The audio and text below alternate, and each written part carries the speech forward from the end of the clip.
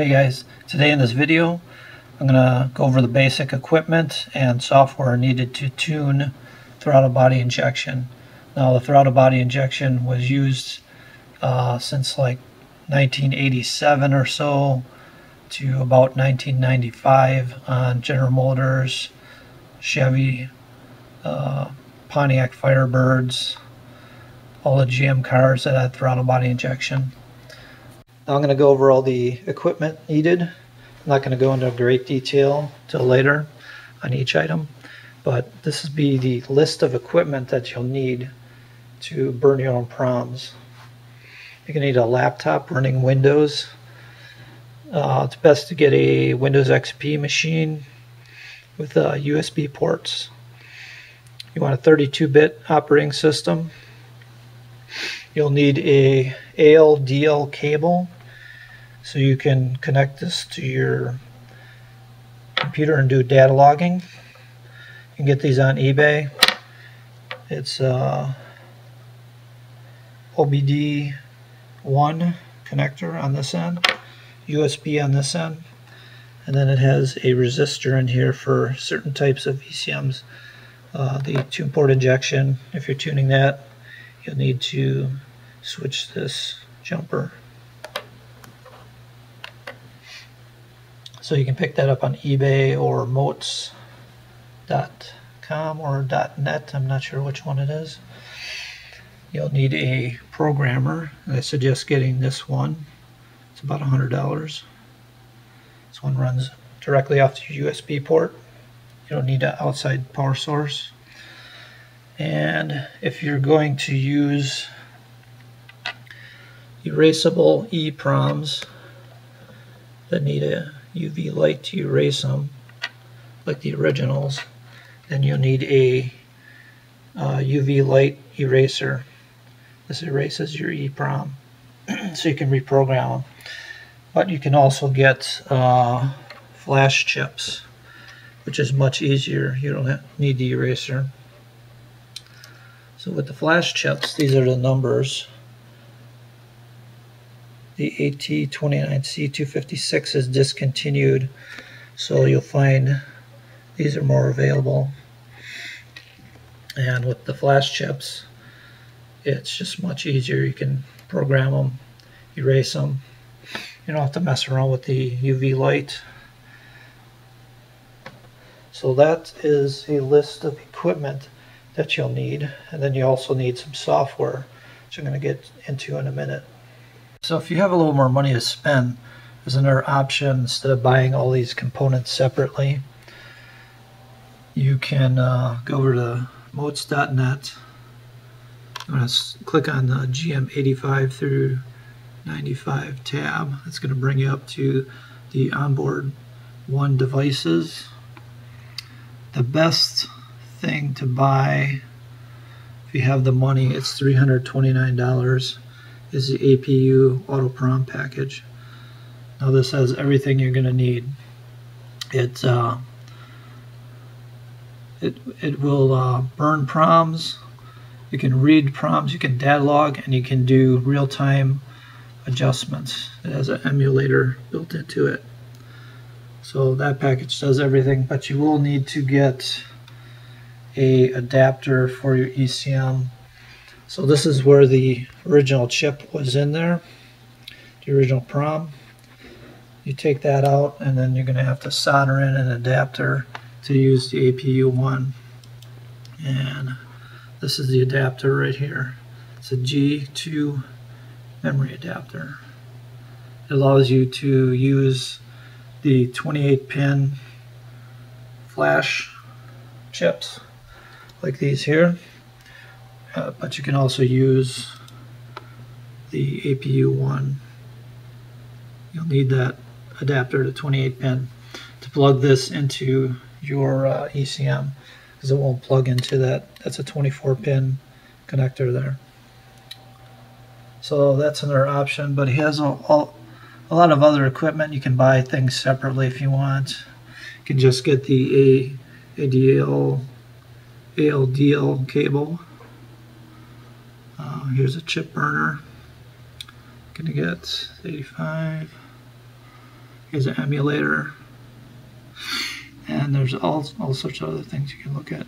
Okay, so if you want to do this on a total budget, you can use the 2732 EPROMs. This is an original one that would come in your car. It holds 4 kilobits of data, and there's like a foil sticker on here that covers a quartz window. So you can see that's the window there. Now that's how you erase the data off of your chip. Put it in your UV eraser for about 20 minutes and it will erase the chip. So it's going to come inside this holder, and if you do it this way, you should buy several chips and several extra holders. So they just press into the back like this. To make sure you keep the notch. There's a notch here, and there's also a notch on your Prom at the top. You want to make sure those notches face the same way, and they just press in like so. So those little legs are snapped in there now.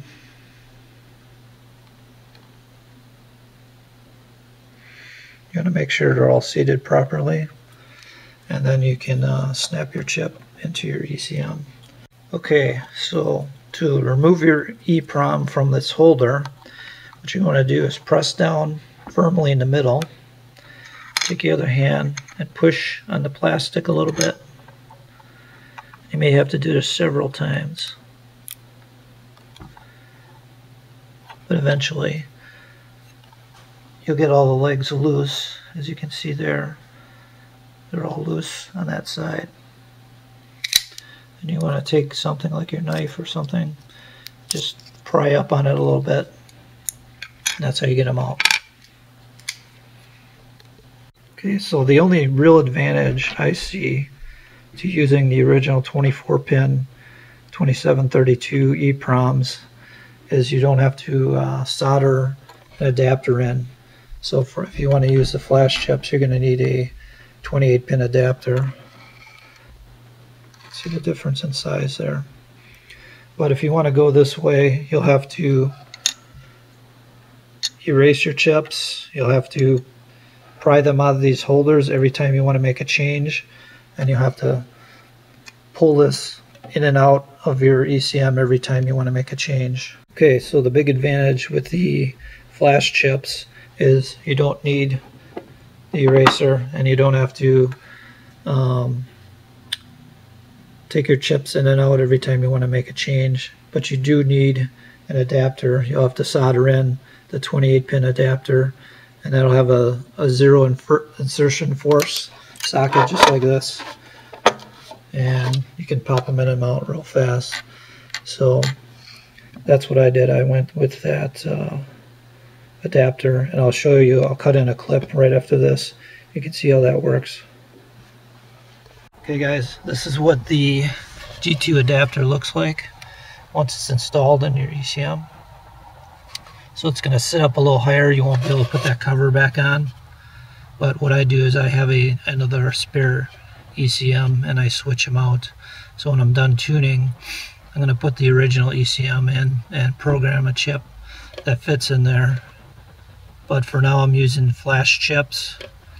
It has a zero insertion force socket, so you can just pull your chip out, swap them out, try different programs, make adjustments to your fuel and timing, snap it back in there. In addition to all that hardware, you're going to need some software to tune your chip. So this software will read the chip, make changes to the chip, and you can do real-time emulation if you buy the MOTS APU1. But you can also do data logging with the software. It's Tuner Pro. You want to get the Tuner Pro RT, which is right down here. RT stands for real-time. And there's some other software you can get. It's called WinALDL. That is just a data logger, and that's free. The Tuner Pro is also free. They'd like you to make a $39 donation if you want to register it, but it's fully functional and it is free. So win ALDL. Then you may want to try some different bins. Bin is the file. It's a binary. It's a file that's on your chip. So you can go to GM ECM. Let's go back here. This is the website. They have a lot of information about throttle body injection cars. There's a link to do-it-yourself fuel injection website. And then down here at the bottom is a list of files. So you can go to bins, select your ECM, which most likely is going to be the 7747. And there's a bunch of bins you can choose from. Okay, what else? There's this website is Gearhead EFI. They have a forum over there. You can also get bins there. So you want to search for that thread. Scroll down a bit.